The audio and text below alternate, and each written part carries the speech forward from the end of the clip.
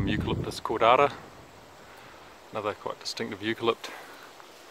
Very blue foliage, they normally retain their juvenile foliage. This one's sort of medium sized. I guess they're probably around maybe 10 years old. You can see the bark,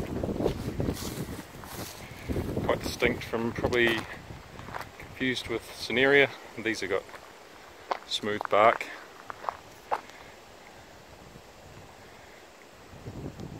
Usually vertically striped like these ones. Bit of ribbony bark shed there hanging in the off the trunk.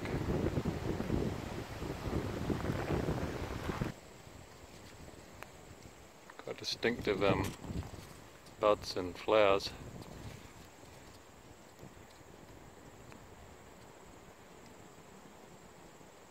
Always in threes, quite large.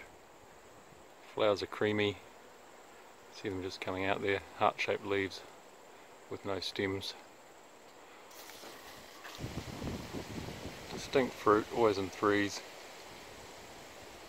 You can see the valves just recessed there, quite large, 3 centimetre across, threes.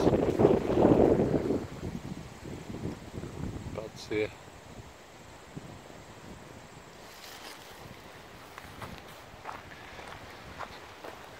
A good tree for the dry. Obviously survive right in the dry.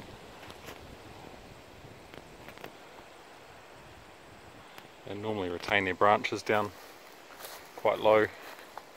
It's unusual for a eucalypt. So there you have it.